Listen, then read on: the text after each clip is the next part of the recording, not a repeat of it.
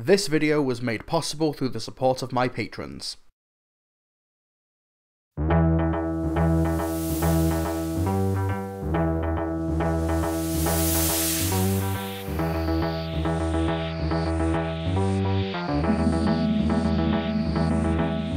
We continue the adventures across time and space with the Doctor, Susan, Ian and Barbara, as well as the current formula of one for me, one for you, with show creator Sydney Newman, who originally wanted to make Doctor Who an educational show for kids, with some space-age stuff to try and hook them in. After a large, space-wide adventure with the Keys of Marinus, it's time to get the kids to learn about 15th century Mexico, with the TARDIS team arriving at the time of the Aztecs. With the epic 7-part Marco Polo being such a success, writer John Lucarotti was brought back for a story with a slightly smaller scope, but no less interested in the depiction and the dignity of the time period. But let me back up. The first Doctor, his granddaughter Susan, and school teachers Ian and Barbara land the TARDIS inside the tomb of Yetaxa in 15th century Mexico. Due to the way the temple is designed to allow reincarnated creatures out, but there's no discernible way in, the Aztecs mistake Barbara for being a reincarnation of Yetaxa. Barbara is more than willing to play along as she loves the good side of the culture, but wants to try and dissuade the Aztecs from human sacrifices and barbarism, which led to the culture being wiped out when the Spanish arrived in 1519. Until the Doctor can find a way back to the TARDIS, it's a game of survival, with Barbara having to manipulate the High Priest of Knowledge, Ortlock, into staying on her side, and somehow also outwitting the High Priest of Sacrifice, Tlatoxel, who doesn't believe her deception. Much like John Lucarotti's last script, Marco Polo, the Aztecs is more a serial of survival rather than trying to save the universe or defeat some big bad foe. But that's not to say that Tlatoxel isn't a good villain or anything, we'll just get to him later. But it forces all of our main characters to work on the back foot and under pressure. It makes the stakes feel more intimate and the threat more localized, forcing the audience to engage with the characters rather than getting bogged down in the mechanics of the story in and of itself. Sure, you look at the hidden door to the tomb of Yetaxa, and it's obviously way too light to be credible production-wise, but story-wise it helps add to Barbara and the group's deceit. Like, how did the group get in there if they're not actual reincarnations or servants of the gods? Not to mention, it also prevents the characters from just straight-up leaving the moment the priest's backs are turned. But even if they could leave straight away, I think Barbara would have held out as long as she could. The story's opening scene has her and Susan admire the tomb of Yetaxa, and Barbara waxes lyrical about her love of studying this time period, and that the Aztecs were capable of great evil, but also they had great culture. Cutting out people's hearts. Oh, that was only one side to their nature. The other side was highly civilized. Well, the Spanish didn't think so. Oh, they only saw the acts of sacrifice. That was the tragedy of the Aztecs. The whole civilization was completely destroyed, the good as well as the evil. Now, I wish Barbara and the story itself maybe specified a bit more about what was good about Aztec culture that wasn't their buildings and their fashion, which slightly hurts Barbara's story arc here, but it still works because Jacqueline Hill sells it. She is the MVP of this serial, quickly adapting from schoolteacher to a passionate avatar for one of her favourite historical subjects. And even if she doesn't really vocalise or elaborate on what was so great about the Aztecs, in principle, it still makes sense that she would want to dissuade the priests from engaging in human sacrifice. Barbara wants to use her new persona as Yetaxa to stop the Aztecs from committing these gruesome punishments and human sacrifices, which might lead to their society being spared destruction from the Spanish. The Aztecs isn't the first Doctor Who story to explore the past, but it's absolutely the first to actually deal with the potential ramifications of meddling and changing the past, allowing us to see a lot of new friction develop between the Doctor and Barbara, with the Doctor pleading with her to just play along with the Aztecs and to not rock the boat too much, but also because he understands the futility of trying to alter history.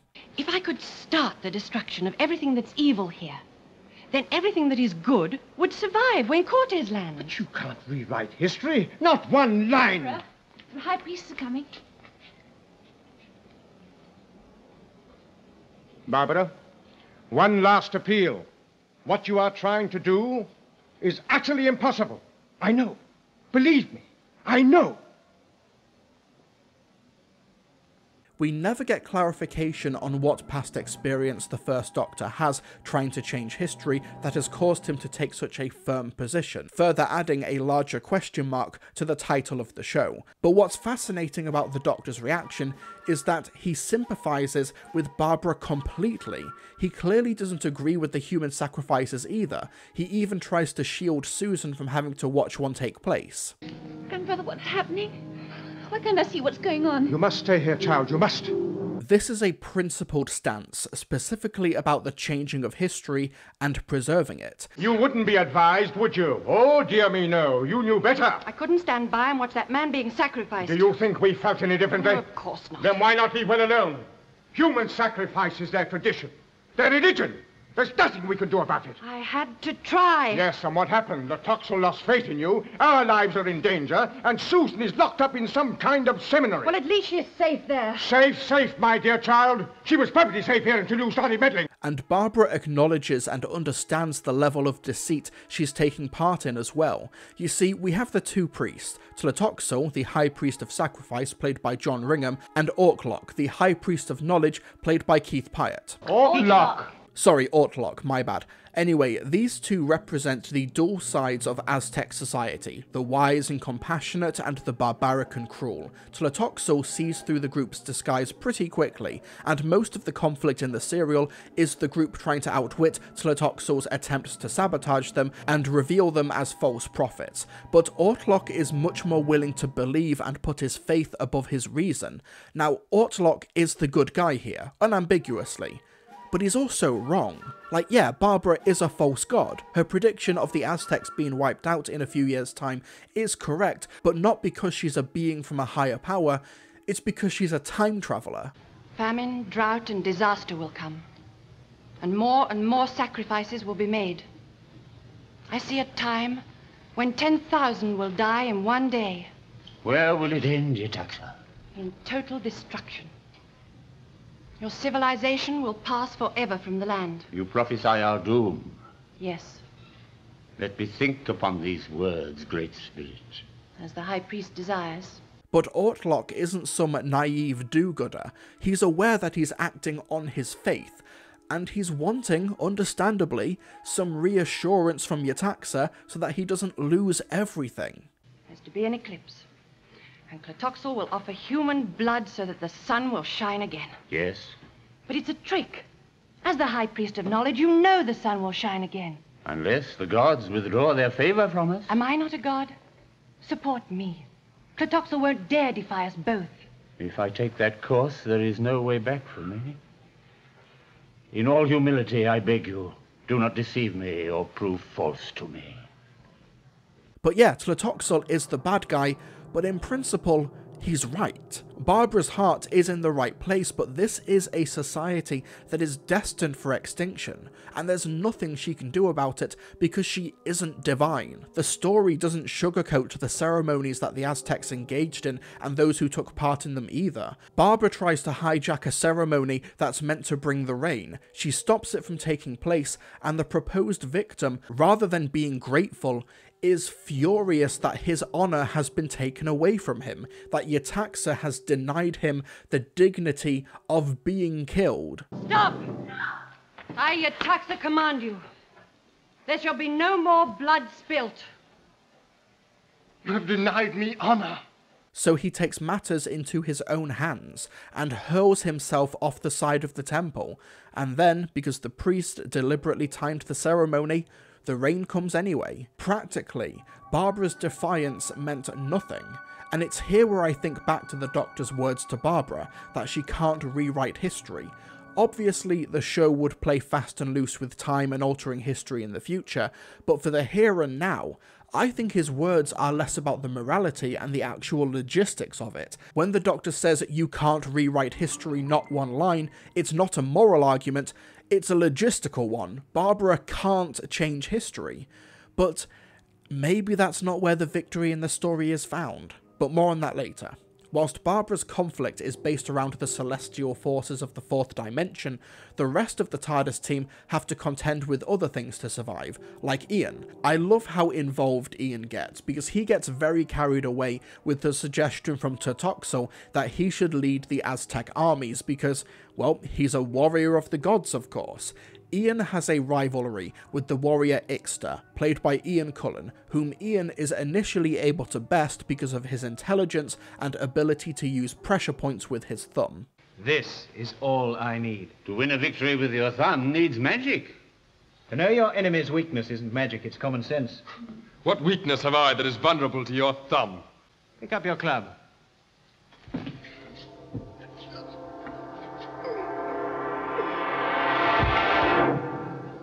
Don't worry, you'll be all right.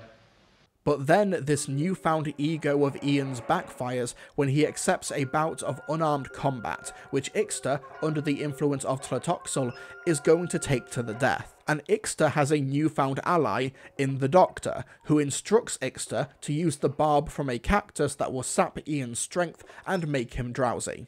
Here, don't let him scratch you! What?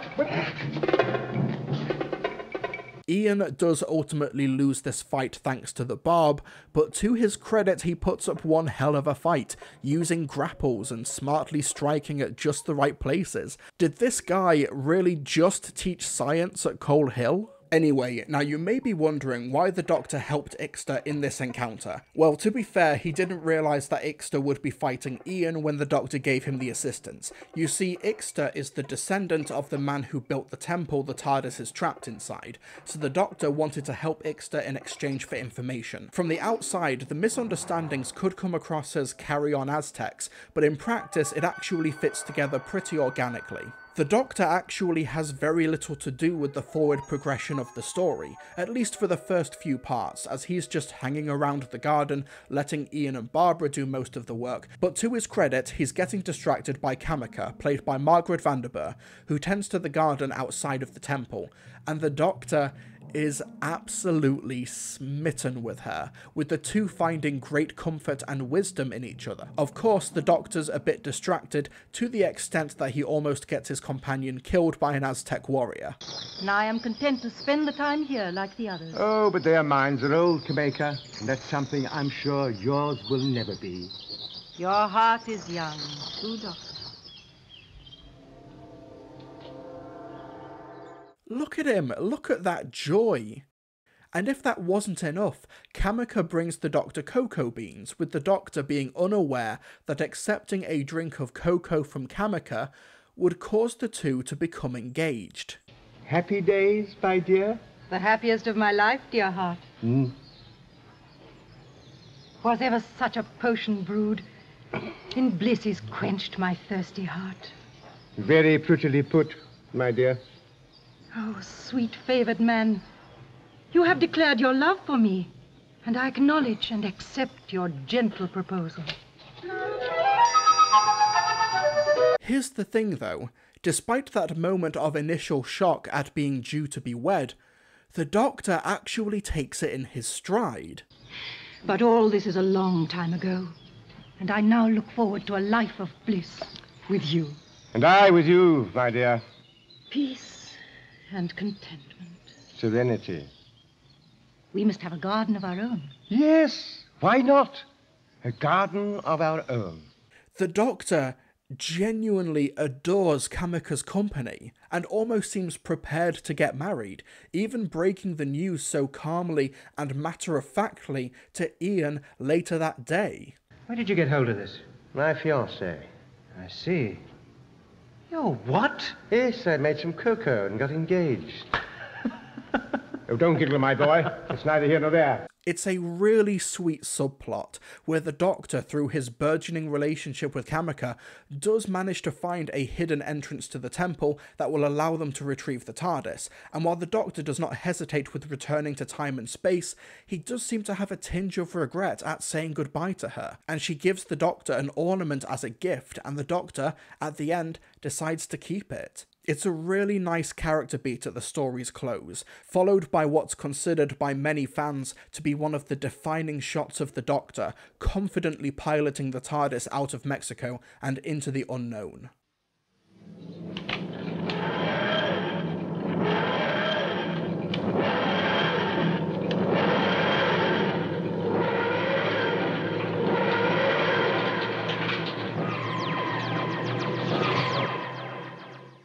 Susan, on the other hand, has very little to do here, but that's not exactly a huge issue. Caroline Ford had 2 weeks holiday during the filming of this serial, so she only appears in part 2 and 3 through pre-filmed inserts, where she's taken away from the group and is due to have an arranged marriage, but Susan won't go along with it. Honestly, there's not a lot here other than a potential building upon what was established in Marco Polo, where Susan objected to Ping Cho's arranged marriage. I wish Susan had been around to react and respond to her grandfather's burgeoning relationship with Kamika, but production logistics had other ideas. Structurally, it does provide one last obstacle for the group once they're inside the tomb with access to the TARDIS. Obviously, Barbara can't do any more to save the Aztecs from their fate, and Ian and the Doctor have found a path back to the ship, so having to save Susan from having her eyes gouged out is a good way to give the plot some last-minute urgency.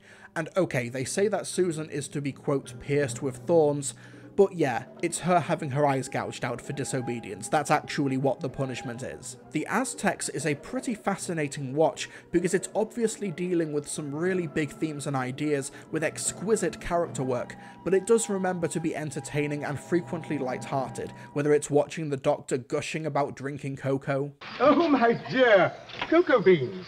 We use these to barter for our daily needs. What an excellent idea. A currency you can drink. Delicious. Or Ian overhearing a plot to kill Barbara and trying to signal to her from across the room that the drink Tlatoxel has handed her is poisonous.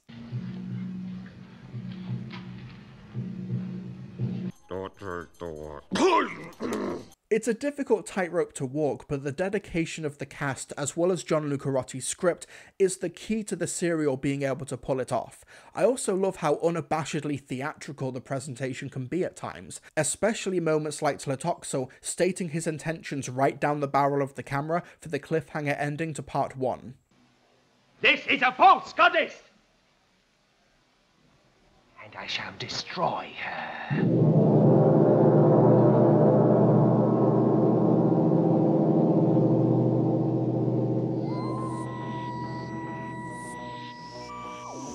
Honestly, the only real issue I have with Tlatoxel is that he's depicted as having a prominent limp that goes unexplained. It reads as a stereotype of those with disabilities or physical impediments always being the villains, and that dates the story somewhat. But when we look back on the Hartnell era, you think of villains like the Daleks, the Cybermen, the Meddling Monk, and other alien threats, but I think that Tlatoxel should be in the conversation as one of this era's best. He's so unashamedly devilish, but he is really good at manipulating people and twisting those around him so he can keep himself in a position of power. He's the High Priest of Sacrifice, after all, a tool of punishment that he can use to scare his subjects and keep them in line.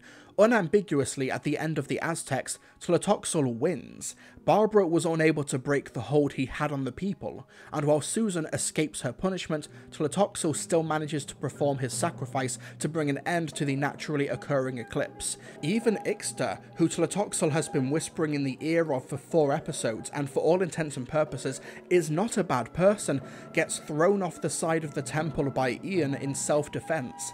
Ixta is an example of good in Aztec society, but it was twisted by Tlatoxel, the stand-in for barbarism and violence that will see the civilization wiped out in a few years' time. It's a downer ending, with Barbara questioning what's the point of time travel if you can't change anything. However, we've still got Ortlock to account for. His conversations with Barbara posing as Yetaxa cause him to doubt his faith, and as a result, he leaves the temple, going into the wilderness to find another path. It's an ambiguous ending, but he and his new ways will survive the impending Spanish destruction of the Aztecs. Barbara may not have been able to save this society, doomed for extinction, but she did manage to save one man. I gave him false hope, and in the end he lost his faith. He found another faith, a better. And that's the good you've done. You failed to save a civilization, but at least you helped one man. And let's not forget, this is happening at the same time that the First Doctor has to leave his betrothed. There's back-to-back really powerful endings for the show's first attempt to really delve into the dramatic potential of time travel, using the school teachers as an effective character shortcut to get straight into the emotions and the moral dilemma that would arise from the premise. The Doctor's a great anchor, both logistically and emotionally. The production is really strong, though that polystyrene door is not a convincing deterrent to base a story around. The Aztecs is top tier, tightly paced and effective Doctor Who. But then again, this whole first season has been incredibly strong in general so far. Let's see if this trend continues with our next journey in the TARDIS. Since we just visited historical Mexico, it's time for a trip into the far future. It's time to dabble with some more aliens, this time on the Sense Sphere, with the Sensorites. I'll see you all next time.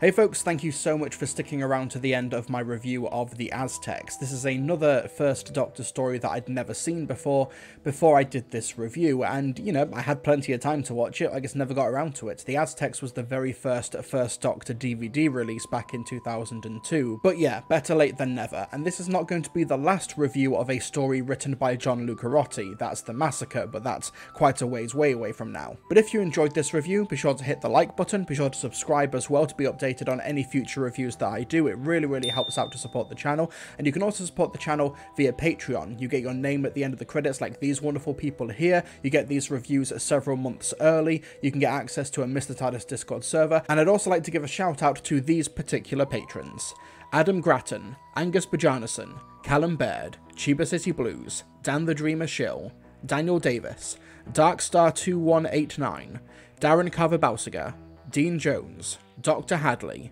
Dragonbugs, Dylan Whitaker, Evil Dialect 79, Finley Rude, Flipseed, Ginger Animator, Hunter Graham, Jack D. Evans, James Ivory, Jared Saylor, Joseph Adams, Leela, Mario Fanboy 15, Matthew Perry, Michael Serrano, Miranda Logan, Nate Harris, Palex, Raven Woods, Reese Lloyd, Ross, Ryan Duncan, Samuel Whitaker, Taylor Wooderson, The Brit Sniper, The Doctor 14 Blu-ray Reviews, Timbo 1834, Toby Loxton, Will, Zabi555, and Strange Folk. Thanks so much to those people, thanks so much to my patrons in general for helping to keep the lights on here on the Mr. TARDIS YouTube channel, and I'll see you folks next time.